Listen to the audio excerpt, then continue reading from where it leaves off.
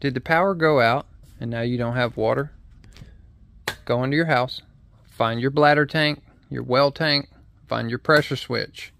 Go to the side of your pressure switch. You're going to find this little lever. If you flip it all the way up, that's in the off position. All the way down, that's in the auto off position. You have to hold it at a 45-degree angle for about 20 seconds.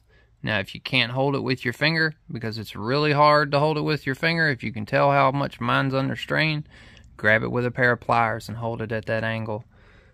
Eventually, your pressure gauge will go back up and your system will have water again.